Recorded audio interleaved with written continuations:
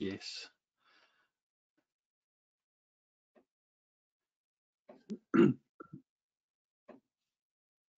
think, you know, webcams and webinars just become so ordinary now. You know, they're nothing. It's just the way we do things these days. It's really quite it's a big shift from where we were in the past. And lots of teachers I know who previously would have never even contemplated going anywhere near a webinar or even starting one or leading one. Now it's just like water off a duck's back. You know, it's just the kind of things we do at work. And who knows what the next few months will bring. I hope we manage to get through it and not have to do, we still get to do in-person teaching and stuff like that, rather than looking at a screen.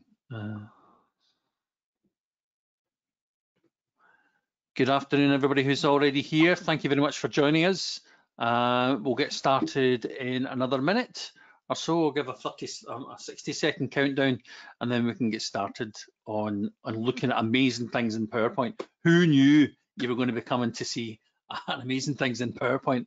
A piece of software that's been around for so long and is so widely used. And I remember the first time I used it, you know, it was like, this is amazing, you know. And then it just becomes like webinars, it just becomes an ordinary, everyday part of what you do. So it kind of loses its luster. But over the last few years, I know Microsoft have spent an awful lot of time trying to make sure that product is really fit for purpose and really doing some great things for teachers and learners and anybody who presents, really. We've got lots to show you. So what I'll do then is I'll just, all those seconds run out, I'll just introduce myself. My name is Michael Conlon. I'm a transformation consultant for XMA and Microsoft Innovative Education Expert. I'm part of that community. And I'm joined here today by Stuart. Stuart, would you like to introduce yourself, please? Yeah, good afternoon, everyone. Thank you very much for joining us for this PowerPoint session webinar. My name is Stuart, as Michael was saying, and I'm a digital learning consultant with XMA. And yeah, as Michael was saying, looking forward to taking you through. Certainly, PowerPoint's one of those ones that's well established within education settings. And as Michael was saying, it's that thing that we just tend to use almost every day and forget there's so much that you can do in it. There's such a depth of resources within it. So looking forward to exploring that with you today, and hopefully you'll get some takeaways and things. But yeah, good afternoon and thank you for joining us. Yep, and so my goal at any presentation that we do or any session I deliver is that you at least leave with one thing you didn't know before you came in. And I'm hoping that by the end of this session, you'll be able to leave at least with one thing that you'd like to try in your classroom or with PowerPoint in its totality. So I'll switch my webcam off, and I'll show you the start of this presentation. Hopefully Stuart will give me the nod that that's all working lovely. Smashing. Okay, so yep. I'll start from the beginning. It's a very good place to start, as Julie Andrews once sang. So this is a session on the creative and collaborative classroom with Microsoft PowerPoint, really taking a fresh look at it again about how it can be used in our classes to inspire our young people to develop those collaboration skills and creativity skills that we know are so important. And we know that there's really many gifts we'd like to bestow upon our young people, and surely one of them is, as we can see in the 7 C's that Microsoft look at and spend some time with their research on. We do want them to become good communicators. We want them to be able to talk confidently about themselves, what their ideas are, what they've learned, and what they've created, made, solved, or believe in, anything of those natures. So communication is a key part of their success in the future, alongside some of these other 7 C's about critical thinking, collaboration, citizenship. And Microsoft have been looking at, some other things that are coming on stream in terms of the kind of C world, if you like, and that's about them developing an appreciation about caring, about culture, coding, computational thinking, how they develop their curiosity, how they curate learning and curate resources, and as well as learning about how do I develop a career, a lifelong career for myself. And that's really to do with just building students who have got an understanding of risk-taking, the ability to reflect, and the ability to understand how to develop relationships, especially in the world of technology, where so much relationship building happens online these days, both in kind of social media platforms and also within webinars exactly like this. And trying to make sure that the way we educate is meaningful for our young people, it's motivating them, and that it's made for everyone. We know that the World Economic Forum, they do that future of work and jobs report that businesses and organisations chip into, and how they really value communication, collaboration, and creativity skills. Sorry, I'll go back one, if that's at all possible. Yeah, those skills there. We know that presentations are really the lifeblood of businesses, and that it's an engine in sales meetings, for example. And we talk about PowerPoint, I guess, the same way we talk about things like a Hoover. Certainly up here in Scotland, when you talk about I need to hoover the carpet, you're actually talking about the brand, but the brand becomes the action or a generic term for something. Make us a PowerPoint really means, could you do a presentation for us, please? And we also talk about, I guess, death by PowerPoint and the things you should and shouldn't do. And I know that you and I certainly have sat through some horrendous ones as teachers. I've been involved in seminars and stuff. You'll have seen some horrendous ones, and you'll know all the pitfalls. But it's important that we keep going through these, especially with ourselves and our young people, because I wonder if some young people would ever have sat in my lessons and thought, that was a terrible presentation. Especially if it's got things like this on the screen, the ever popular red and green combination, which is horrendous on the eyes. Why would you do that to people? Or something like this. I mean, it's nicely laid out and things, but the colours are not good for many of our learners, and the way that they read and can see things. This one is just, something like this has got lots of pictures, so that will be stimulating, won't it?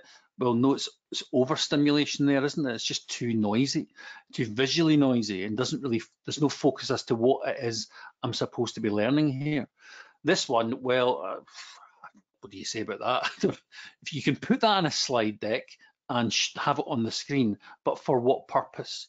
To let them know that that's there. And in many cases, presentations just have to get too much information in them. Something like this, here's key facts about water you need to know. So I'm going to put all of that on one slide, bullet pointed to death. It's too many, there's too much information there, there's a cognitive overload.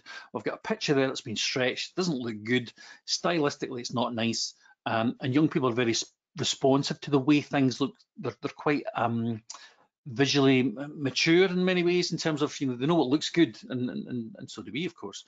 But we can take something like that and we can think, well, how can I make an impression that delivers this learning and the information I want them to know, but without the cognitive overload, and something that's a bit more appealing? Well, PowerPoint can do that for you. It's just that we need to keep sharpening and looking at our skills with there. So we could look at something, it's a very simple dual coding technique. There's an image, it actually comes from just one of the simple logos that PowerPoint has got built in, both online and offline, and just focused on that one piece of information. Every minute, 8,000 pounds of water is lost due to leaks and breakages. That's much more easy to access than just this wall of text. And for many of our, dyslexic learners and things, that's just too noisy. Again, something simple like this. Again, it's just using two icons pulled from the icon pack that's in PowerPoint, and then just straight fact. Don't be afraid to use more slides to convey the information, because one at a time, and a nice, bold, easy to understand statement that you can pause and talk about, rather than here where you've got all this, where is that bit about the 450 years of decomposition? Let's not do that. You'll see image pixelation and font horrors. I call them font horrors. It's just when there's no consistency. And companies like Microsoft and Apple and the social media channels that young people use, the memes that they see, they're well developed. They're stylistically very well developed. They've got a balance. They've got a sense of themselves. That's not what you've got on the screen right in front of you just now. You do have Barry Chuckle, who I was a big fan of. The Chuckle Brothers, but enough about me. But that's not good, is it? It doesn't show that there any effort has been made on behalf of the young people that you're presenting to. And then we've got the overuse of animations and transitions and stuff like that. You can go crazy daft with these things, but it doesn't actually add anything apart from, you can demonstrate that you have access to that animation toolkit. Less is more in the world of presentation. So when we talk about how children become good communicators, you're a huge role model as a teacher, and indeed if you're presenting in front of your staff too, if you're a leader, class teacher, you're a role model for how that's done, how presentations happen, what do they look like. And with you being such a huge role model for young people and how to present, you show how to engage people, you show how to surprise, to fascinate, to teach, to also to listen. And we model those good presentation skills. Who did they learn from? It's you. But watching good communicators doing communication, that's how they're going to develop their communication skills.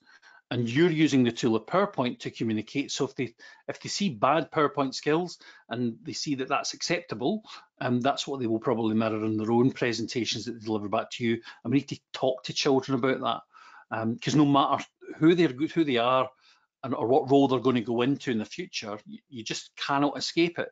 Presentations will be part of your future. You will be asked to deliver a presentation at some point. Ones that persuade, ones that teach, ones that inspire. So we need to talk to our young people about the art of presentation and communications, what a good one looks like, what a rotten one looks like, help them to critique presentations, let them see great ones on video and pick apart where it works, that sort of thing. And I'm pointing in the direction of a book later on in this session, but this is from a book called Resonate, and it talks about presentations sitting somewhere between a report and stories. Reports inform, stories entertain, and reports are used to convey information, and they should be distributed. Reports are distributed, not presented. I mean, you can do a presentation about a report, but it's not right to just duplicate what's in that report up in a bigger font size on the screen. And what's gone wrong is that people are starting to use, or have been using, presentations as reports.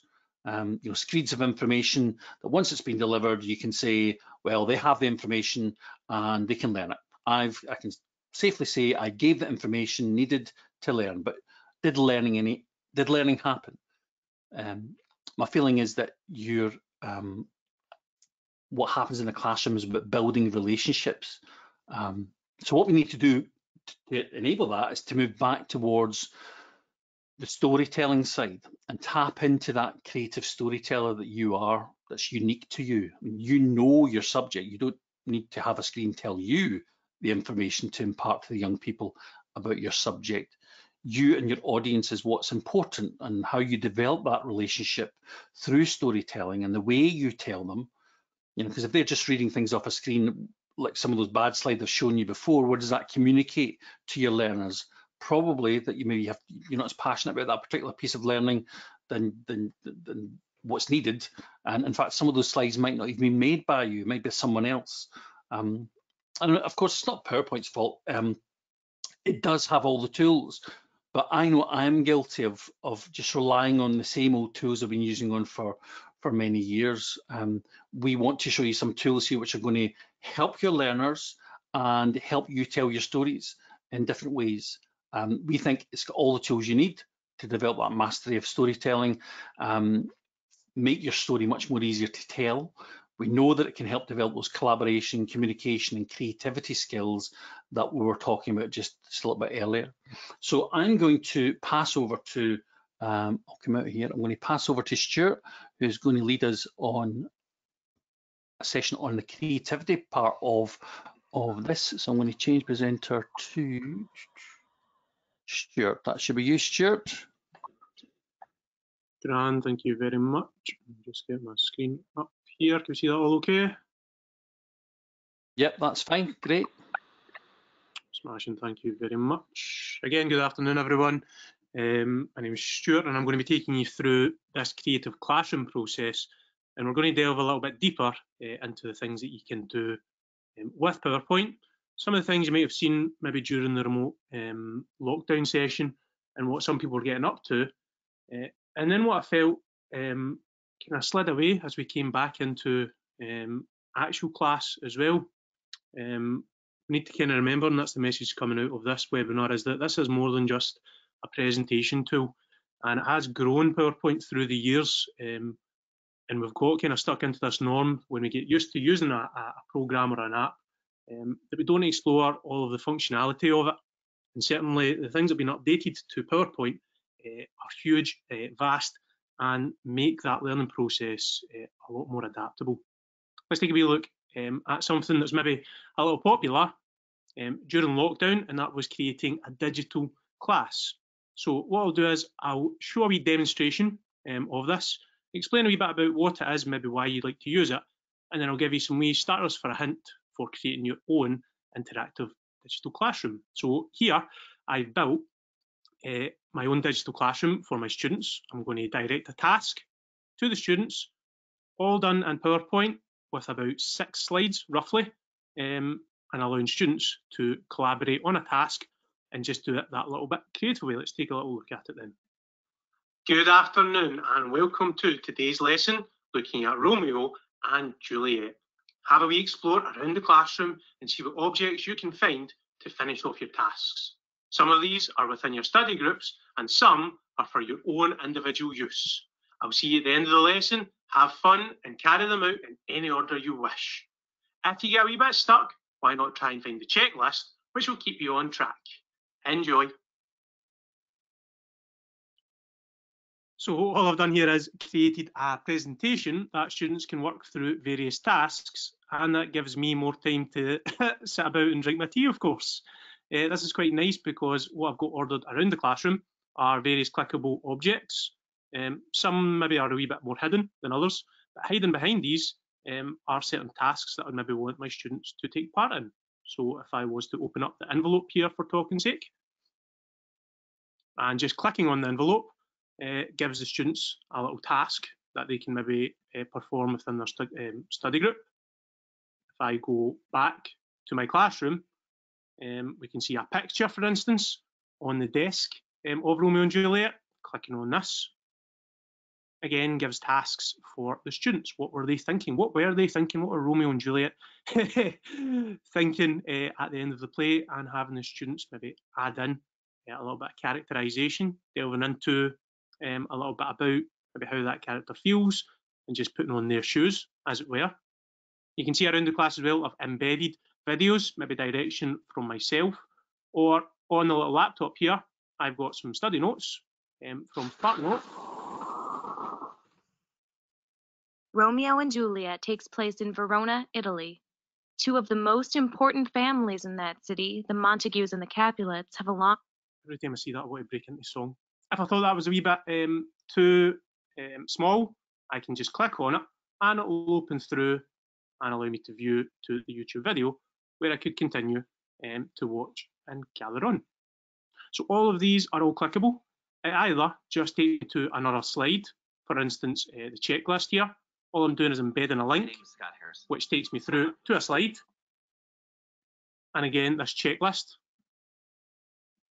again, all made in PowerPoint, can come back to the classroom, or I can embed and link some of these objects to websites, whether it be a YouTube link or maybe a Kahoot quiz. When opened up, the students can guide themselves around the classroom and take part in these activities as and when it's needed. Just close that one down just now. And this was really popular, like I said, during that kind of remote style learning where teachers wanted to get back into the classroom somehow. And it's funny how it kind of fell away a little bit as we went back into schools and classrooms. Well, why? This here is a way that you can build a lesson, have that lesson distributed to the students, and the students can go through it at their own pace. They can choose the tasks that they want to participate in, carry it out in a certain order. And once you save this classroom, you can update it, you can add different slides to it, you can add different embeds. It could be to show maybe a knowledge of a topic, to show a summary, to explore maybe a new experiment or a science topic. So many endless ways that you can use this. And although it looks quite complicated, it is actually fairly easy. What I'm going to do then is I'll come out and I'll do a very, very quick guide to setting up and creating your own virtual interactive classroom. So all I've got here is a new presentation that's open. And the really nice thing about PowerPoint is the ability to add and explore right from within the app. I don't have to go onto Bing and search for maybe certain pictures. I can do this all from the app. If I go into the insert and the pictures slide here, I've got the ability to insert pictures that are already online. And again, these have been updated since I was at school, and we forget that these are here. There's some beautifully high definition style pictures. You can select various backgrounds if all you were doing was building maybe a presentation or trying to explore some maybe topics as well. But in this case, because I'm building a classroom, I'm going to just search for a classroom. And again, I could drop any of these pictures in just as my backdrop. I'll find the one that I used for my actual example. It's down a wee bit. But when you're happy with it and you've found an image that you like, so again, just pinch this from PowerPoint itself. I can search for it, click, and insert. When this image is inserted, I can then just drag around until it's the correct size.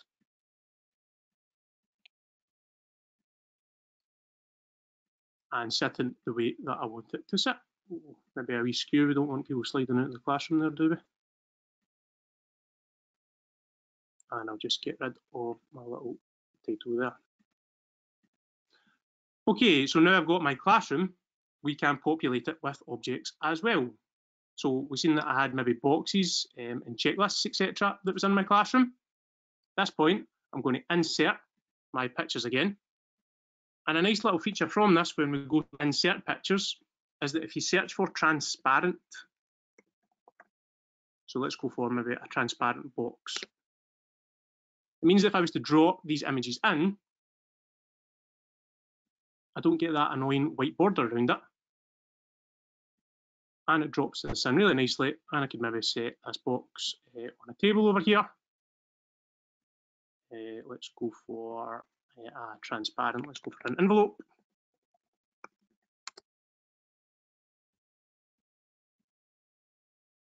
Insert. And all I'm doing is popping these objects around the classroom, and later on I'm going to embed links to them so that when a student clicks on them or taps on them, it will take them to a certain place. Let's go one more, let's go for a laptop. And let's just choose this one and insert. So again, that transparent, popping it at the beginning before we search for the name. Get rid of the text. And again, we could resize, change the position, just so that it looks like it's sitting around the class. So I've started with my basis of my classroom. Now I can link it to certain slides maybe. So if I inserted a new slide and I had maybe information that I want a task to be carried out in here, so maybe guidance, etc. If I go back to my classroom, I can link some of these objects to that slide by right-clicking on them, for instance, the envelope, linking to my second slide. That means if I go into my presenter mode here and I click on my envelope, it takes me to the slide that I've created. You can do this with a whole host of objects around your classroom for quizzes, etc. Another nice little feature is the ability to embed videos straight to your presentation. If you've got a video that you'd like to insert, again, we've got insert here, and I can insert a video. I could upload and adjust, maybe put myself in a projector, or like the study note that we had, if I go back to my YouTube video here of my Spark Notes, Romeo and Juliet, I can copy the link, head back to my classroom, and this time when I go to my video, I can insert an online film, and it will drop that video of the Spark Notes, Romeo and Juliet straight in. Again, I could resize this. I could make it look as if it was on the little smart board here, or I could resize it right down like I did in the first one and pop it in the laptop so that it plays around as and when. And again, if I was to save this, all I would then have to do is could keep the objects and change maybe the slides that they link to, change maybe the videos that they link to. If I wanted to, I could record myself and have a wee explanation of the task that's going ahead. And this is a great way, like I said, to showcase knowledge. This is a really fun way that students can explore maybe a topic, or why not flip the learning? If a student has maybe taken part in Romeo and Juliet, get them to showcase it. Give them the guidance, maybe what would Einstein's classroom look like? And this here is a lesson in itself. Do you know how to build up, how to embed links, how to link to certain websites, certain videos, and then give the onus back to the student. Okay, let's have a look at a scientist's, maybe Neil Armstrong, what would his class look like, and all the clickable things. And instantly you could have that creative process, but very easily, just some wee buzzwords to get them going. I'm going to come away from this now and show you a couple of other things that you can do to enhance your presentation skills. So I'll come out and I'll just open up another new blank presentation here. And the next thing I want to show you is this thing called design ideas.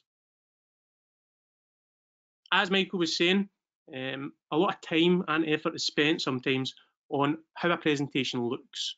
And I mean, if you were to weigh up maybe the time spent researching and putting in the content versus how does this actually look, a lot of the time the presentation looks is heavily more weighted. Well, why? You're wanting them to come away, you're wanting your students, you're wanting your audience to come away learning something. PowerPoint allows that kind of stress, that worry, that hassle to be taken away, and it allows you to get on with your task. So let's take a wee look at what I'm talking about then. If I was to go for, let's say, the desert, for instance. Now I could go and try and research and find a picture of a desert, etc., play about with the design of this until I'm happy with it. But design ideas uses a little bit of AI. It recognises the things that I'm talking about, and by clicking on design ideas, it gives me some step-for hints for different title slides that I could use to make a really eye-catching start to my presentation. We've got ones that even play little presentations from the back of them. And the nice thing about it as well is that it recognises the things that I'm trying to talk about, and it will search and try and up-level and build for that content. For instance, if I go to the ocean now, and I try my design ideas, we can see that it started switching away from the desert, and it's starting to give me some different ideas that I could use for maybe an ocean topic.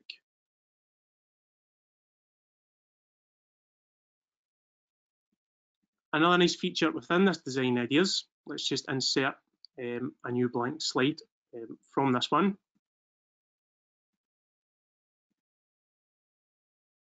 And again, let's go back and find some nice eye-catching pictures. Maybe we're doing something along with dolphins, for instance. So let's search our online pictures. Don't need to leave the app for a dolphin. And let's just pick 1, 2, and the first 3 images to insert. Now again, I could maybe spend a bit of time playing around with the size of these, making sure that they sit in the right place, spending a lot of time maybe figuring out, well, which one do I want to kind of be the most prevalent within these ones. Obviously helps if you've got a fast internet connection for downloading these images as well. But eventually it's came down, and you can see now on the right hand side, design ideas, it started letting me know, well, that looks a wee bit naff. Why not change the way these pictures are set out? And again, really effortlessly, really easily, changes the way that you can present and showcase your images to make it stand out. And how long did that take? A couple of seconds, a couple of minutes, depending on your internet connection that's allowed. Really effective and a really nice way that you can improve and enhance the presentation. Last wee thing to show you then is the collaborative process that you can do within PowerPoint, and looking a little bit at how you can collaborate with others and the way that you can work This could be student to student. This could be colleague to colleague. The ways that you can invite someone to share and work on slides with you side by side. And again, this could happen remotely as well. In this instance, what I've got here is maybe two students who are starting to research the Egyptians. They've decided that these two students are going to take on various parts, and they're going to work on different slides and populate these slides independently. Now, in the past, what would happen, you'd maybe have two students sitting on the same computer, they'd be jostling over the mouse. You'd maybe have one student would start the presentation, email it to their partner. They would work on it, email it backwards and forwards, and I bet that still happens. I can guarantee in some establishments that's still the way. Well, why? Within PowerPoint, you can share directly and work collegiately very easily. At the top right-hand corner here, we can see the share button. Tapping on that,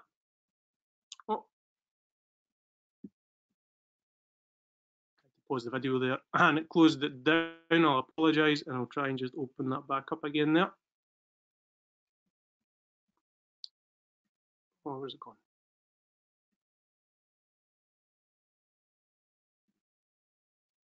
Bring it back up.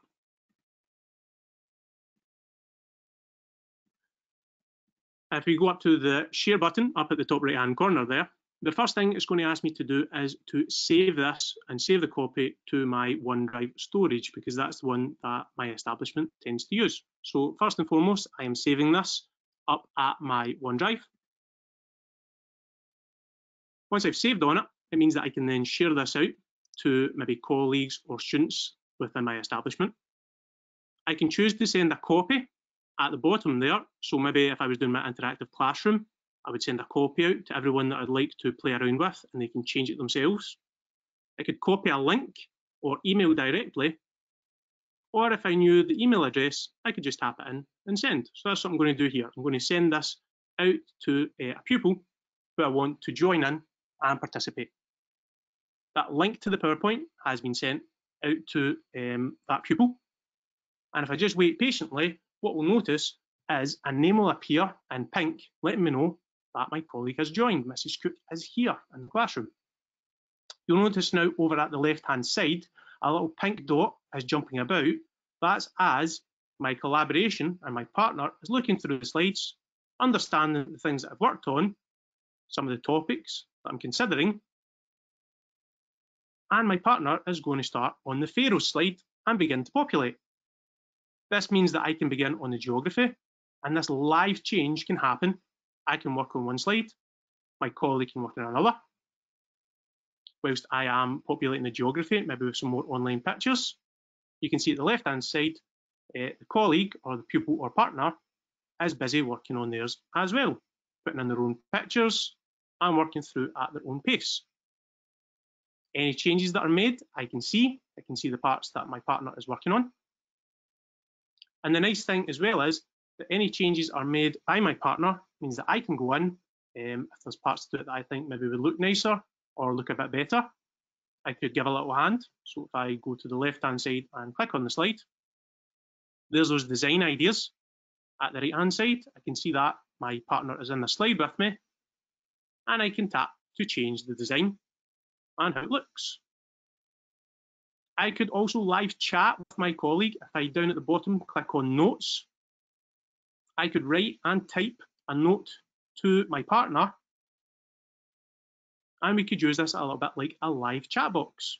Yes, we could use this as notes for our actual presentation, which is good. This is kind of a nifty wee trick just to have a live chat on the go.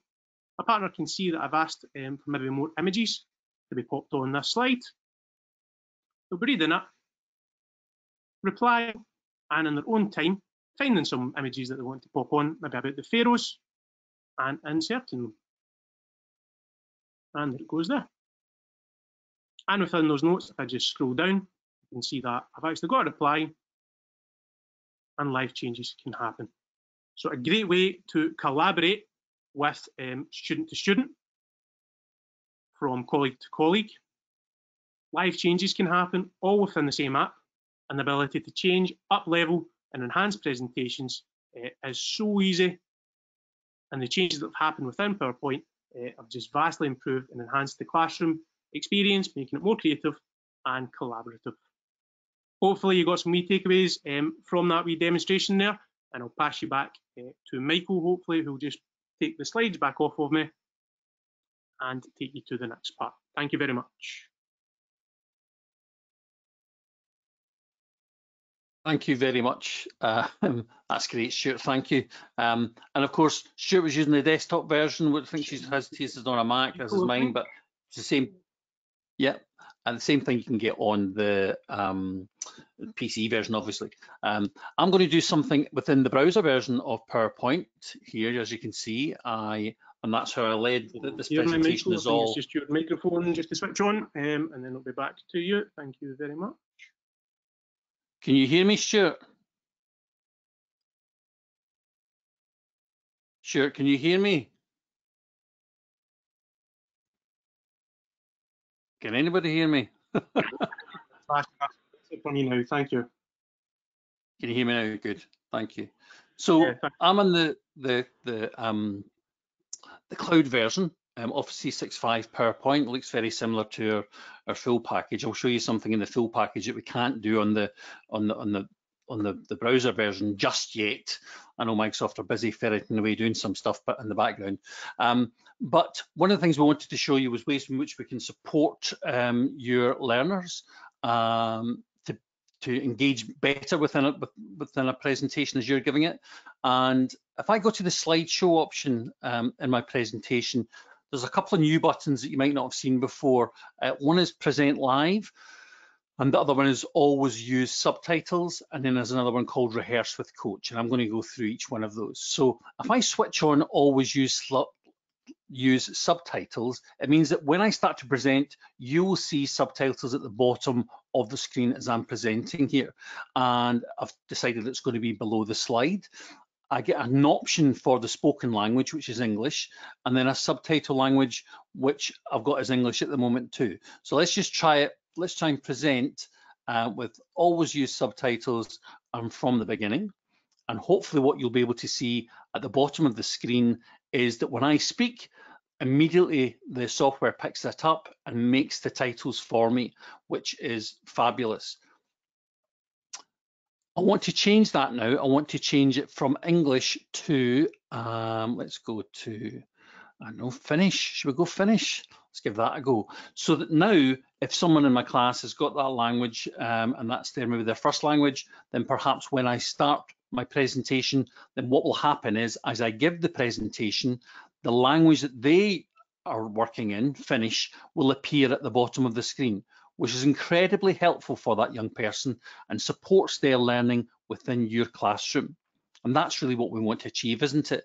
That it happens within the classroom, that they've got that support there as you're demonstrating it. So that's the Always Use Subtitles option, available both within the browser version and the full fat version on a desktop. There's the other option here called Present Live. Now, Present Live is really, really interesting because it means that anyone can watch your presentation, no matter where they are in the world. And they don't have to have Microsoft Office, they just need to have a browser. And I'm going to show you how you can do that. This is really, really useful when you think about remote learning opportunities and connecting with other schools from across the world. A really popular option just now. So Present Live, to present live, I'm going to switch it to be anyone, okay? So I'm presenting this presentation to anyone in the world. I'm also going to show you my little phone here to show you that I'm going to do this with a phone. So I'm going to watch this presentation by phone. So when I click on Present Live, what will appear on the screen is a QR code, so that anyone with a link can join that session. And so I'm just going to use my phone just now to capture that QR code and then open up that this slide deck. So I'm joining with that slide deck. I'm going to click on Show Slides now, and here is my presentation that I'm giving to my class. I'm still on Finish, at the bottom, of course, because I didn't switch that back to English, and that's okay, because if we actually, if I go to my phone here, can you see that I've got my phone, I can see the slide deck, and I've chosen my language on my phone. So if I change my language, not to Finnish, which it currently is on the screen, if I change that to French, because perhaps I am French, what it'll do is it'll convert all the previous chat that's been going on as I've been given the presentation, but also in the language of my choice, which means that as I give a presentation, if everybody's got their own device and we're using PowerPoint Live, every child in your classroom could have the language setting for them set, so it's specific and pertinent to them, and that's unbelievable. And many of the one-to-one programs we have across local authorities in Scotland that XMA work on and have developed, this is the kind of thing which really empowers young people, the children with English additional language, all that sort of thing. On my phone, I can, well, in fact, do you know what I'll do? First of all, I'll do the old get back to the presentation, which is here. No, it's not. I've lost the presentation already. Oh, that's because it's on a different screen. So here's the presentation I'm giving, and if I skip through my slides all the way through down to here, etc. If I show you back on my phone is at the right slide, but what I can do as the person on the phone, I can actually walk back to previous slides. Now, this is not something you would normally be able to do if a teacher's giving a presentation. You'll have sat in meetings like I have where you think, could you just go back to that slide, please? I didn't quite catch that. But with PowerPoint Live, you've got some control here. You can actually move back a slide. I missed that fabulous picture. And so you can jump through the slides, but you can only do it up to the slide that the presenter has got to. So I can look at all the previous 24 slides. If I want to go back to the current slide that the presenter is onto, I just tap on current slide on my phone, and it takes me to where they are. I can't go beyond that, but I can go all the way back to how that started. So we can change the language. We can give some feedback here with little emojis, etc., little thumbs ups, little laughs, etc. A really interactive way that I know a lot of our young people like to do on their phones. And so if I just go back here, back to this. So PowerPoint Live is incredibly powerful. It means that the community that we share with can be much, much broader and all of the world on any device that's got a browser without having to install any apps and things like that. So that's just a fantastic opportunity for our students to be involved in. Okay, let me come out of that. I've come out of the presentation, but it hasn't ended yet. I could give the students some more time to go through skipping backwards and forwards through slides on their device. But once I'm ready to end the session, I'm going to click on End Session, click on the End Session button. And now if I go back to that phone, you will see that that presentation has been ended for the students. They can't do any more with it. They can't give it a rating, so they can give it a score out of 5, and then they can tell you more. So if I thought the slide design was immense, speaker skill was okay, the content was okay, interaction with audience was kind of okay, and I can then submit that to the presenter, and I as a presenter get an email to tell me what the feedback was about that session. Now that's good for you as a teacher, but it's also good for them if they're giving presentations, that they get to see what the feedback from their audience is like. I think that's just fantastic. So we had those two things there, present live and always use subtitles, and you can choose the language you're speaking in and the language of the subtitling. Really powerful stuff. If I go to rehearse with coach, this is really good for you determining and building your presentation skills, both you personally and also for young people. You know, they do say that if you want to give an effective presentation, if you look at any of the TED Talks that happen all over the world, these people have rehearsed for tens and dozens and sometimes hundreds of hours for that 20-minute slot. And young people can get some feedback by choosing rehearse with coach. When I do that, you'll see that there's a button down in the bottom right-hand corner. Welcome to the PowerPoint Presenter Coach. you'll get some feedback. So when I start rehearsing, it will start listening to my voice. It'll know the content of what's on the screen. It'll know how fast or slow I'm moving through the slides. It will pick up if I'm doing a kind of mumbling, maybe, I don't know, maybe not speaking loud enough. And can you see it's telling me at the bottom, try not to use too many fillers like and when I speak too fast and I get too quickly and remembering I lost it, try not to use too many fillers, etc. And as I can move through my slides, it'll be recording and listening to me constantly about what it is I'm doing. And when I get to the end of my presentation, I'm just going to escape just now. What I will get is a rehearsal report. Now, something like 34 seconds isn't enough to capture enough data because you can see the pace was just right, and it probably wasn't right for most of that. But look what you're getting. You're getting information about, well, you chose to avoid reading slide text out loud, which we know is a major sin that we've seen in lots of presentations, using inclusive speech, the pitch of your voice, your average pace over time. I think those are really, really interesting ways of having conversations with young people about what presentations actually look like. You're collaborating with them about those skills that they were needing to them to develop over time using communication tools like PowerPoint. And then once they've rehearsed, they can rehearse again and get another report. And that can be really powerful and helpful for them.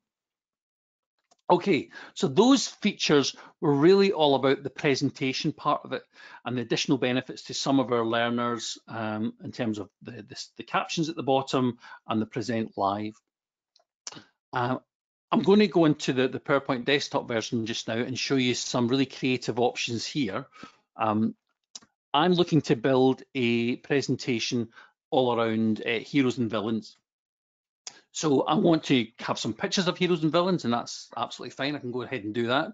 And I can go to the insert menu and I can go to the pictures option here in the top left-hand corner. And I know that we spoke earlier about online pictures, but there is also stock images now that have appeared from Microsoft, which is a great option. Lots of stock pictures you see are paid, that you have to pay for them online. But they've got a whole bank of them, stock images. So if you were wanting to go to, I don't know, what if you were looking for travels, there's a lovely picture of a balloon, lovely nice stock image. And you can see that it's jumped onto that designer view again, because it's also always trying to help you all the time, which is what I really like about it. And it's not obtrusive, So I'm going to use just drawings, pictures that I'm going to get from online. And I'm looking for a guy called Thanos, who you'll remember from the Marvel films, I hope. So here is Thanos. I'm going to grab a picture of him. Let's go for this one here. Here's Thanos. Now, there's lots of stuff in this picture I don't actually want. I don't want all of this stuff, and I don't like images being square on pictures, and it's an aesthetic thing that the reason why I don't like that, because it's taken up a lot of space. What I really want them to focus on is the character and not the rocks behind it, etc. like that. Let me just zoom in here a little bit and get up to a bigger size. So I'm going to show you where we can use one of the features of picture formatting. So if I choose picture format up the top here, over on the left-hand side, we have remove background, which is a really powerful feature. When I click on it, remove background, it'll try and use some of its artificial intelligence to figure out, right, it probably just wants the head. But we can see in the preview over here that that's not really what I want. I want the body and the hands. So I have options to mark areas to keep. So if I click on that, I get access to a pencil. And all I have to do, as it says, is could you mark those bits you want to keep, please? And it gives me that bit of the forehead. There's a little bit more I want of that forehead. Thank you very much. There is the hand. I'm going to kind of draw lines down the fingers because I definitely want that finger and that and that and this. Oh, and you can see sometimes as I do things, it connects it to other parts of the picture. I definitely want that bit, and I want his shoulder, please. Thank you very much. And there's a little bit here that's missing. and a bit of his ring. Okay, and a bit of his face. We don't want half of his face to be missing. That wouldn't be great, would it? So let me click away from it and it'll show me what it's left me with. Okay, but I can go back, I can click back on it, I can go back to remove background, and I can see that this bit is still needing to be added.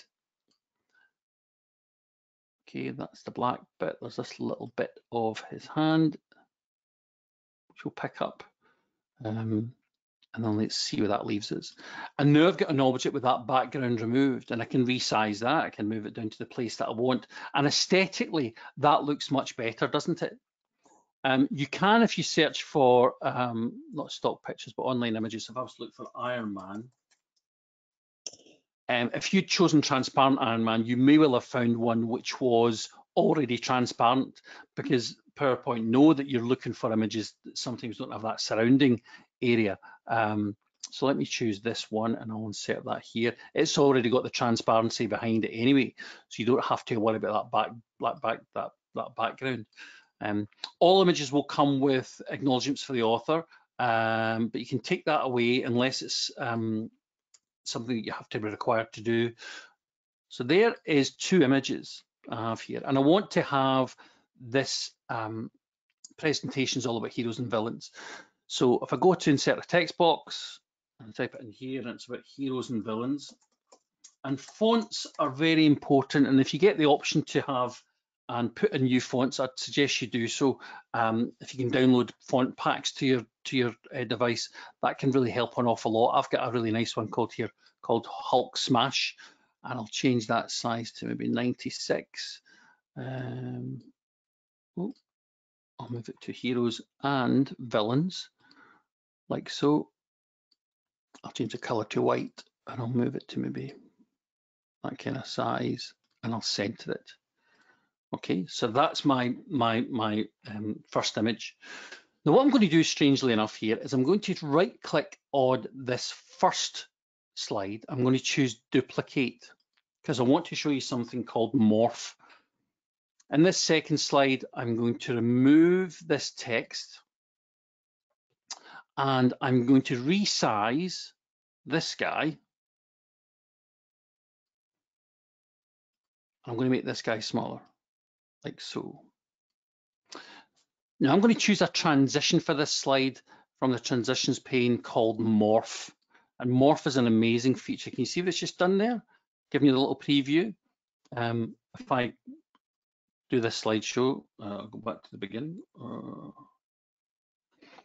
The morph will decide where did this slide start and where did the objects end up at the end of it. And then it calculates what it needs to do to that image to move it into that new position.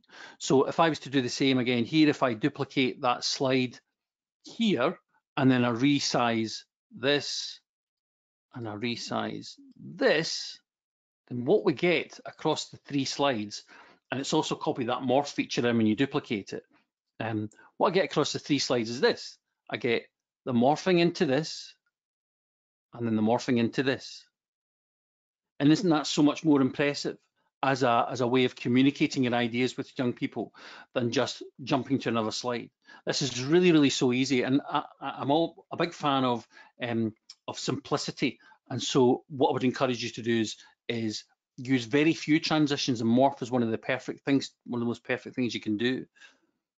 I want to finish up by looking quickly at, if I go to the insert menu, I've got something called 3D models.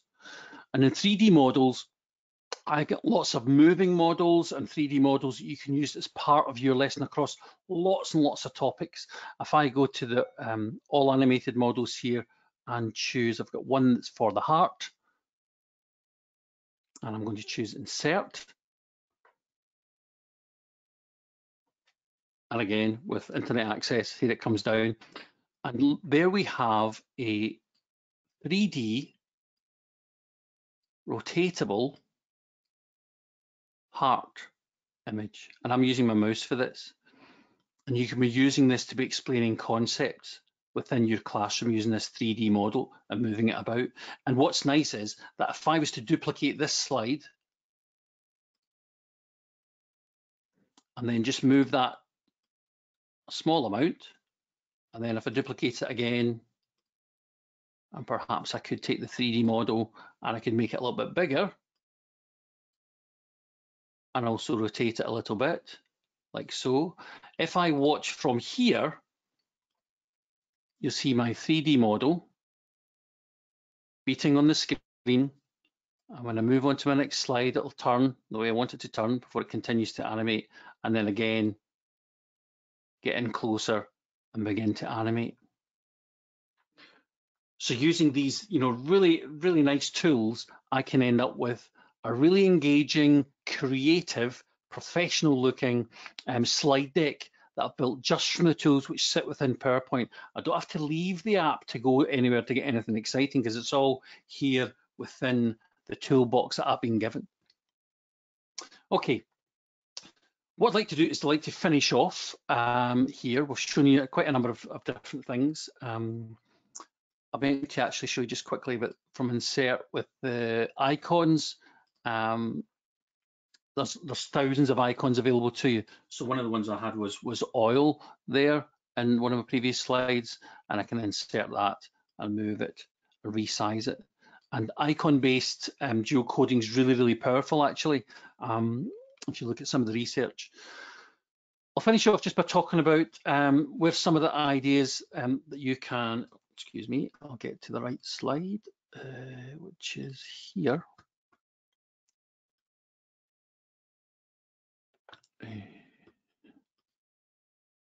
Yeah, these are, if you're looking for really interesting presentations and about people who've got real power to tell stories, here are three of my favorites. I've got Benjamin Zander, Sir Ken Robinson, sadly departed, and Rita Pearson, also sadly gone from the education sphere. I would really urge you to look at TED for some of these great educationalists and see how they present in only 20 minutes. I've also used a couple of books from Nancy Duarte, Resonate and Slideology, which really talk about the art of giving presentations and how to build, powerful stories that really convince and then, enthrall and engage and teach people. If you're wanting to explore more about PowerPoint and the entire Microsoft Office 365 suite, then please, as a teacher, go ahead and go to the education.microsoft.com and look at the Microsoft Educator community. There's a whole host of courses and features there which will really, really empower you as a professional. And if you want to contact XMA again and talk about how we can support you in a school's journey, on a professional learning journey, then we're there to do that for you. And our details are on the screen. Give us a phone, or give us an email, or check us out online at We Are XMA and at XMA Learning. And if you're doing Finish, if you know Finish, hopefully that'll make sense at the bottom too. I'd just like to thank you on behalf of Stuart and myself. If Stuart wants to jump back on, I'd just like to thank you for your attendance and spending some time with us this afternoon. I know you're all very, very busy people, and hope you take something from that. You will get a recording back from the session. XMA will email that to you. We'll also be promoting that on our Twitter feed and on LinkedIn. But for now, and until the next one, thank you very much. Stuart. Thank you very much, everyone. Thanks for joining us. Take care now. Okay, take care. Stay safe. Bye.